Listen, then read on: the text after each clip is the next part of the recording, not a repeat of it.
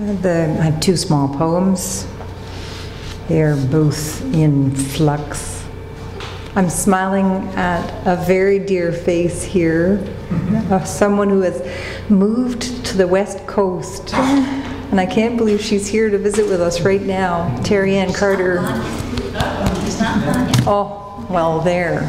That's why you're still here. I thought you were gone. My heart was broken, so I'm so happy to see you.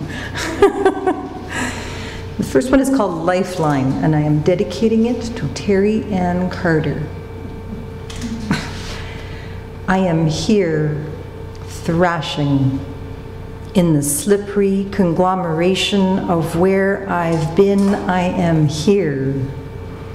In the layered momentousness, chocolate and lime, cucumbers and dried cocoa beans, crystallized sugar, wasabi, prunes and grapes, sweetmeats, suet and rum. Oh, that Christmas dinner of me.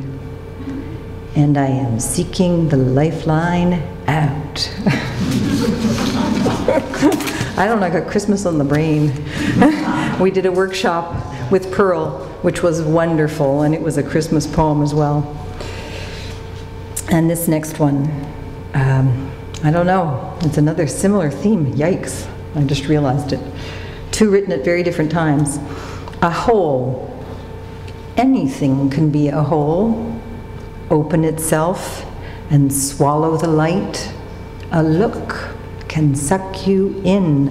A tone of voice. A question you don't know the answer to. It's not for us to decide how we die. Go strangely certain it will be nothing you need fear.